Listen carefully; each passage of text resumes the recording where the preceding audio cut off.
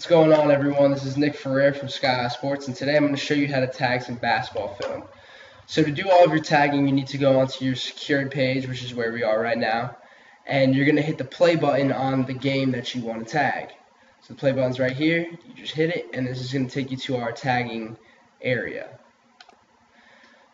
So as you can see, the top left part of the field is your game film.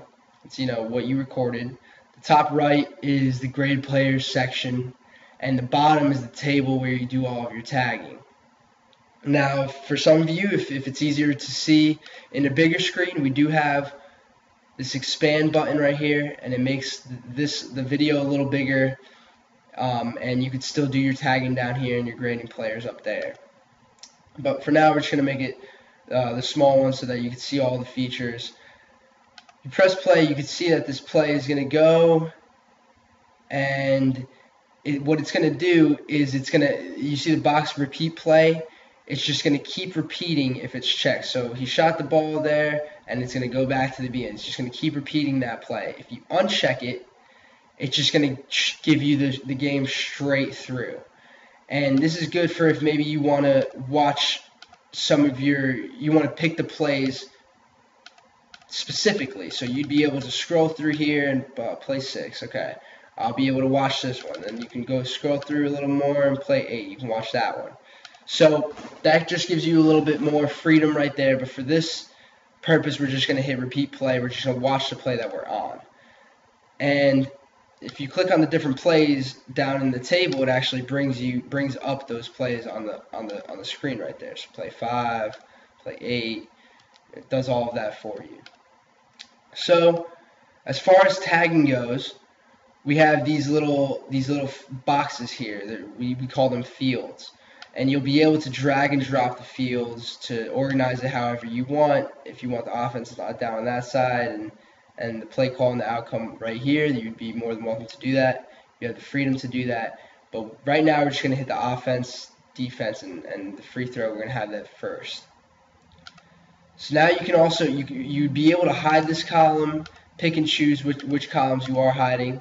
Another way to do that is to go to the table settings, and you'll be able to bring up or hide the different fields that we have here.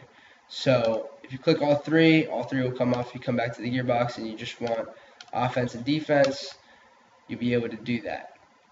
Now for tagging, what we usually like to do is we like to just get everything tagged first. So for play 1, if we're East Carolina, we're on defense. For play 2, we're on offense, so you just hit the O button. For play 3, we're on defense. Play 3, we're on defense. Play 4, offense, and so on and so forth. So this is free throw. So what you're able to do also is you can add a new column. If the column's not there in terms of these columns, if it's not there and you want to add a new one, you'd be able to add one. So for now we're going to do test 1, 2, 3. And that brings up your column right there. You'd be able to also hide this, and if you have information on there, when you hide it, it doesn't delete any of the information, so it'll still be up there when you bring the play back up, or the field back up. Also,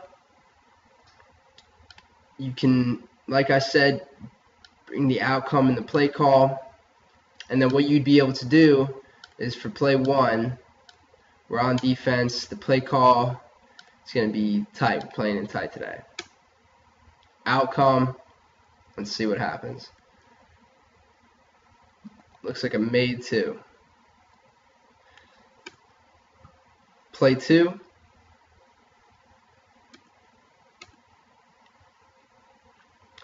For this play, actually, we ran a different one. We're going to say we ran Maverick. That's one of the offensive plays. So you'd be able to change to create new fields right here within the play call tracking area. If you hit new, you can hit maybe Maverick. and you'd be able to maybe add another one. We're going to call this one the board. That's one of our plays. It's very effective. So you'd be able to add different plays that you want to add. So we ran Maverick. Let's see what happens. Looks like it was a miss too. And play 3, we're on defense.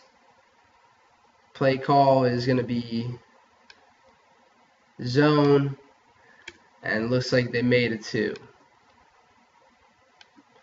So you keep doing that after all of your game is tagged, and that'll bring you up with all the statistics that you need to really analyze the game deeper than what the naked eye can tell, and what also just writing down on pencil and paper would be able to show. We have reports that you can run. We have grading players fields that you can tell if the player did well. You can write down if they made a shot, they missed a shot, they had an assist, anything like that. So it's a very in-depth, intuitive system for you to use, and a lot of the things that you need to do are already here for you. So the grading players field is here for you. All you have to do is click made a shot. It was a 3, and it was player 4. Made a nice 3. So you'd be able to do that for any and every play that you have.